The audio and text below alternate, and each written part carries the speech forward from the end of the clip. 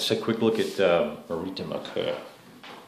And I wanted to just quickly touch on the political rules and the victory conditions. And obviously this is an old game, and we accept the issues that may arise out of systems that are old. They were the best of their time, perhaps. Or maybe they weren't the best of their time and it was just a popular series. And this is certainly the case here, where was a very popular series and everyone enjoyed it and made the most of it and had a good time with it. That doesn't, however, excuse sloppy playtesting and rulemaking for victory conditions and political elements to a game, particularly a game like this. So there's obviously, and I'm new to it and I'm 30 years late, no point worrying about it. I'm not going to get bent out of shape about it. But, and I've been told that, the second version, that is, a whole bunch of maps and 2 or 3 times the number of counters, fixes all these problems.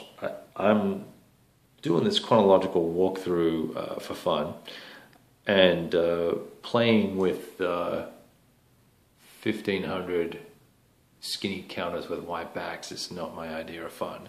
So this is a great sized solution for us to experience in some way, shape or form what happened during the Balkan campaign and the invasion of Greece and the Italian interactions with the Greeks and the Yugoslavs and all that sort of good stuff. So so we're going to make the most of it, and what we're going to do with the victory point conditions is at the point that the Italian forces either fall behind or appear to be falling behind, within 2 or 3 points of the Greeks, we're going to allow the Germans to come in and enter the war or intervene in the war in the next clear turn that occurs.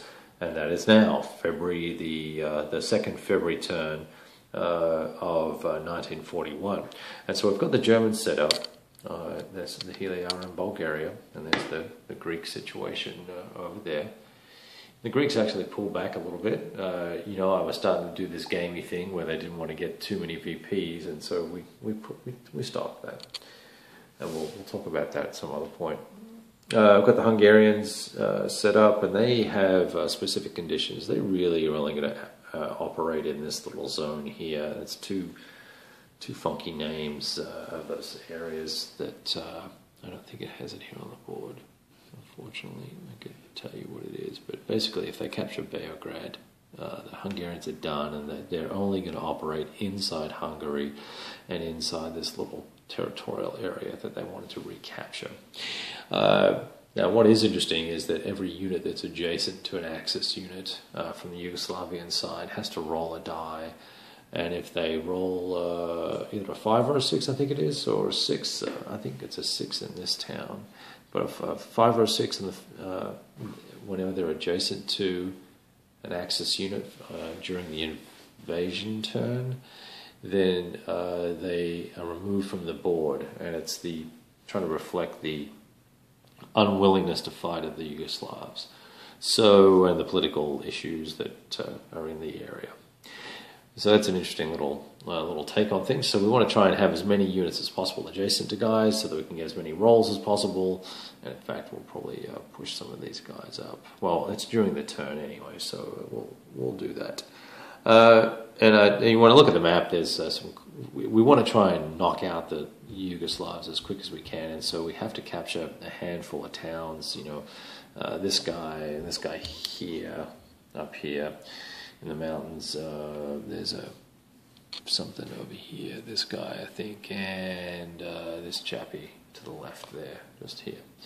So it's a bit of a tall order to try and make it all happen in turn 1, but it'll only take 2 or 3 turns, I think, given the weakness of the Yugoslav army. We'll see what happens.